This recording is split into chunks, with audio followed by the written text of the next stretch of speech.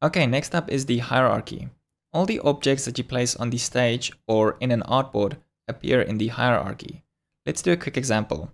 I'm going to hit O for ellipse and then drag that onto the stage.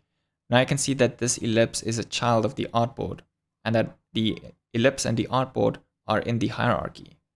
The hierarchy is a tree view, which shows you the parent and child relationship between the items on the stage. The parent and child relationships are very important as they allow us to create complex layered animations with minimal effort. Let me show you an example. We are going to duplicate this ellipse. So while this is selected, hit Ctrl J, then hit Translate and move the new ellipse to the right. Hit O for ellipse and create a new ellipse.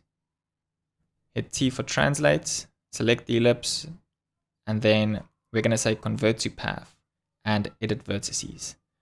And selecting the top vertex, we're going to delete that and select the two in the middle and make them straight.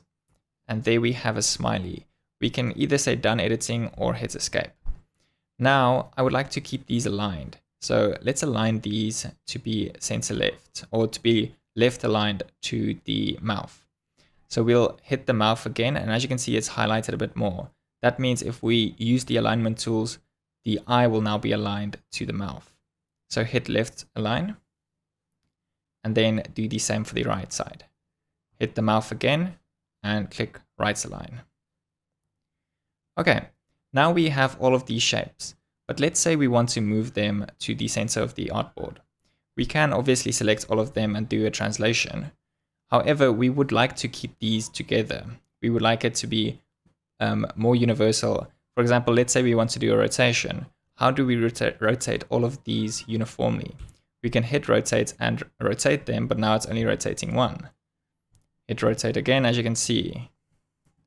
What we can do is we can group these together. So I'm going to select all of these and hit Ctrl G. Now these are grouped together. And a group is simply a node. So we can create as many nodes as we want. As you can see, we're defining a lot of parent and child nodes. And a node is the most simple object in Flare.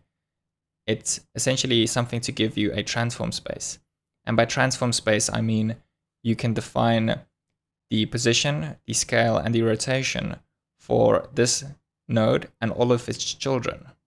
So as an example, we're going to select this group, and I'm going to rename this to be the face. And then select face, and if we hit T for translate, now we have the center node in the middle, and we can translate the entire thing. And we can hit rotate, and we can rotate the entire object. As I said, this is an important concept in Flare, as it does allow us to more easily create layered and structured animations.